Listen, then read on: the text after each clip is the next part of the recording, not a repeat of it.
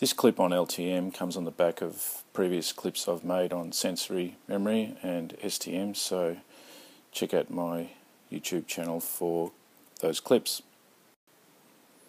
So some of the key aspects of LTM: it appears to have an unlimited capacity for a duration of up to a lifetime, and whilst some information can be stored in LTM visually or acoustically, the majority of it seems to be encoded semantically.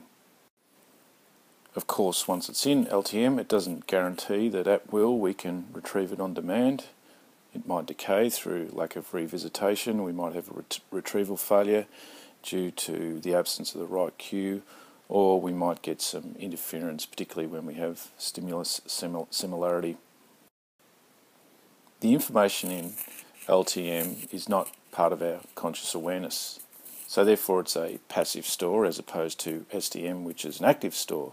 So LTM basically contains a library full of information that we can retrieve at will with a cue, and then it involves a transfer from LTM to STM where we can work on it, manipulate it, etc.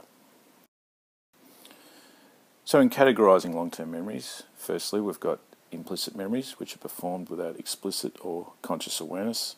So we can simply execute the processes involved in performing a task without needing to bring these processes consciously to mind. Explicit memories, on the other hand, as the name implies, are explicitly stored and retrieved, and thus they require conscious recollection when we're trying to recall, for instance, Mum's birthday, who the Prime Minister of Australia is, the formula for area of a circle, etc. So declarative or explicit memories are memories that we can declare, either verbally or in a written sense, and procedural memories we don't need to declare how to do something, we can just do it. Procedural memories typically require repetition and practice. They're skills. It's hard to actually explain how we actually do them. So for instance, trying to explain how we do a backhand in tennis, it's easier just to actually perform the activity. Episodic memories are unique to an individual. They're like an autobiographical reference of an event. They relate to the where and when, or the time and place in which a memory was formed. And an interesting feature of episodic memories is that when we're recalling them, we need to reconstruct the memory. In other words, we don't actually have an accurate recall of every minute detail of the actual event, so we actually bring to mind what we can, and as we're doing this, there's other bits that are literally being refabricated when we recount the actual episode. Semantic memories, on the other hand, aren't unique to an individual. This knowledge is shared with other people, so it's a more structured record of facts, concepts, intellectual skills, etc. So thus when we're recalling them, we generally recall them far more accurately than episodic memories.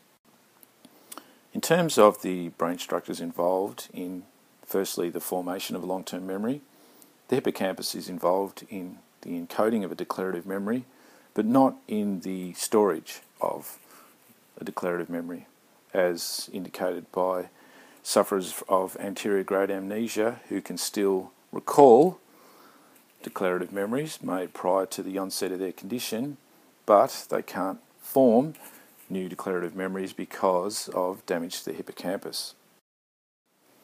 But sufferers of anterior grade amnesia can actually form new procedural memories. These type of memories are stored by different areas of the brain, for instance the cerebellum, as well as the motor cortex and a few other areas of the brain.